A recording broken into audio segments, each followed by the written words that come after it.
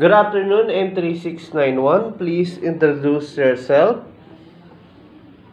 Good day to all employers in Hong Kong.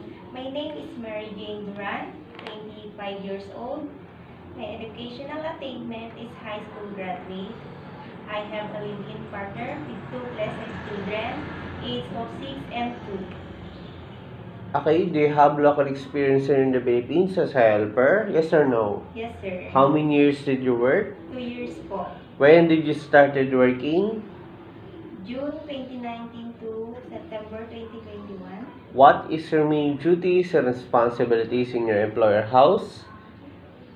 Like cleaning the house, car washing, take care of kids. Okay, how many members of the family? 5. Age of 5 members?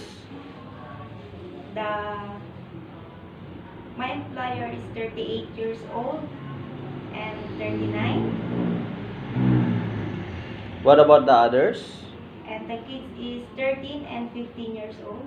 Okay, can you describe or explain to me your daily routine in your employer house?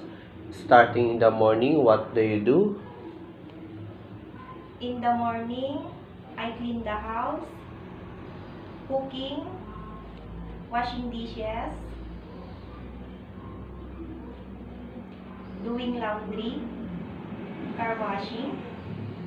Okay, are you afraid of dogs or other pets? Yes or no? No. Are you willing to accept the hard days set up by employer? Yes, sir. Do you eat pork?